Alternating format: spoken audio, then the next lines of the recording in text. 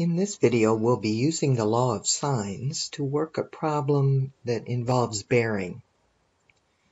If you've not already done so, press pause to copy down this law of sines. When you're ready to continue, press play.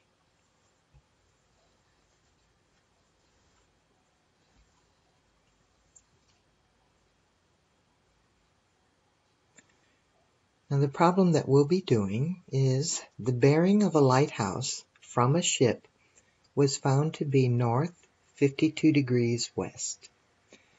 After the ship sailed 5.8 kilometers due south, the new bearing was north 23 degrees west.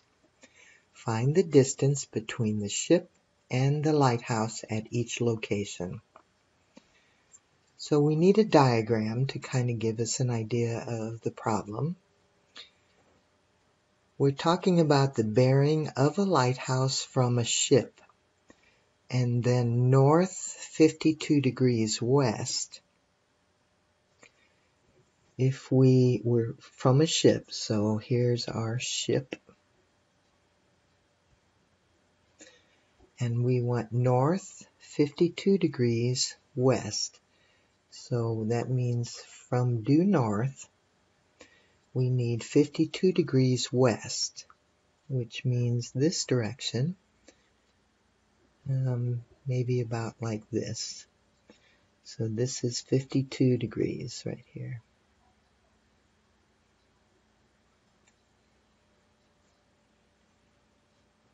Right. Then, after the ship sailed 5.8 kilometers due south, so now my ship has sailed due south 5.8 kilometers, and we now have a bearing to the lighthouse of north, which we've already got as our dotted line there, 23 degrees west. So I'm going to, since I'm eyeballing my angle here, I'm going to assume that my lighthouse is right here. And this angle is my 23 degrees west of north, or north 23 degrees west.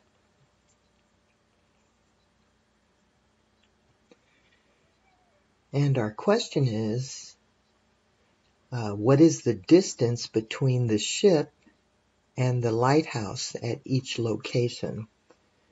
So we're wanting this distance, and we're wanting this distance. Let's call that y.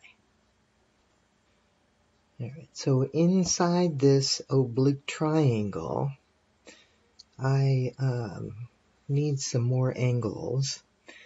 This 52 degrees is an exterior angle to the triangle, but I do know that this interior angle and the 52 degree angle are a linear pair.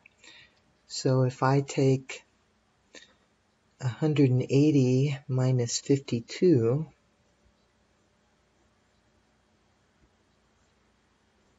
that should give me 128 degrees as this angle right here.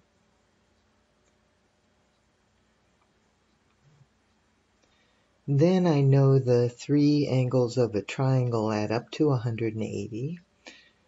So my 128 and my 23 is 151. And subtract that from 180. That'll give me 29 degrees for this angle up here.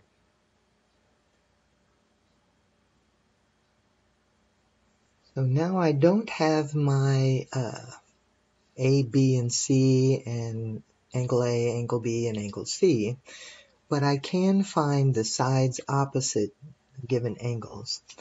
So let's go ahead and do that. My X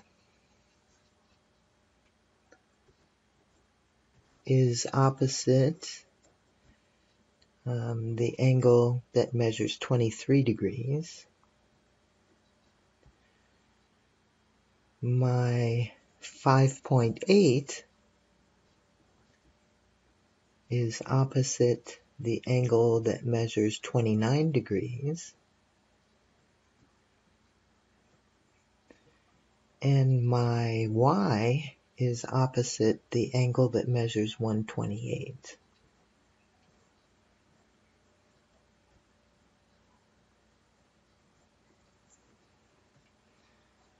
So let's go ahead and solve for x first. So we'll be using these two ratios. So we have x times the sine of 29 equals 5.8 times the sine of 23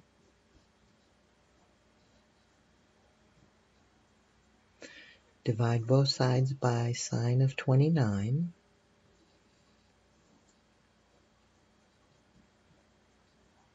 These will cancel, and I'll have x is approximately, grab my calculator,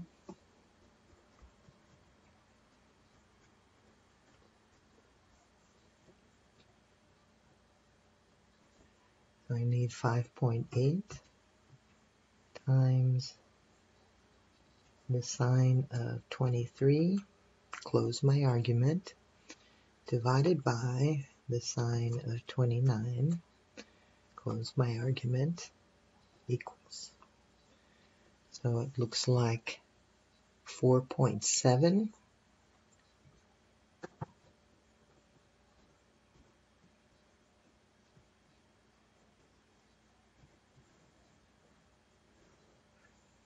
And then we'll use these two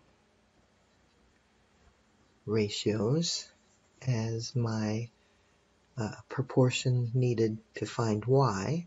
So I have y times the sine of 29 equals 5.8 times the sine of 128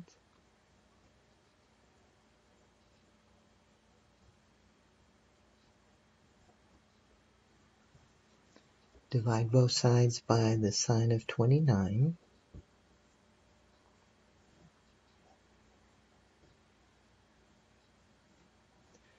and y then is approximately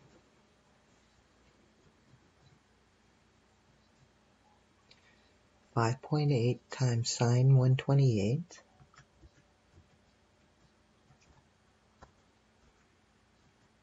close my argument, divided by the sine of 29, close my argument, hit equal. So it looks like 9.4.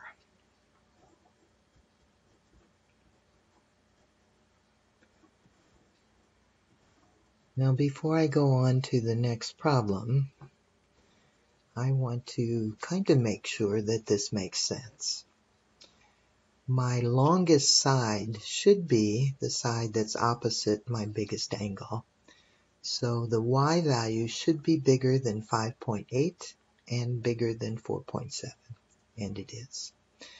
Then my middle sized angle, which is the 29, the side opposite that should be the middle sized side. 5.8 is between these two. So it makes sense, everything fits like it should.